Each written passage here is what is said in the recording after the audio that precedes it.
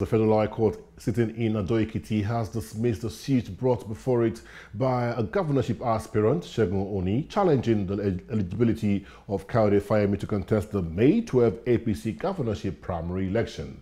Former Governor Segun Oni approached the court that Kayode Fayemi was not legally qualified to take part in the APC primary, having failed to firstly resign his position in President Muhammadu Buhari's cabinet as the Minister of Mines and Steel Development.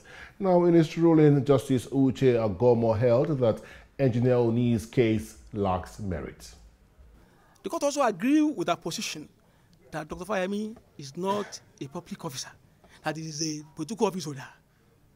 Of course, that is why he did not even resign at all. But out of a amount of caution, he resigned more than 30 days before the general election, in line with Section 182 of the Constitution. That also the argument that he is a political party officer. They agree with us that Fayemi is a member of organs of the party by virtue of being former governor. And of course, being so, he is there for life. We have nothing to do other than to obey the order of the court. But we still have to study the judgment and make use of whatever the option that is available for us as it is for now. Thank you.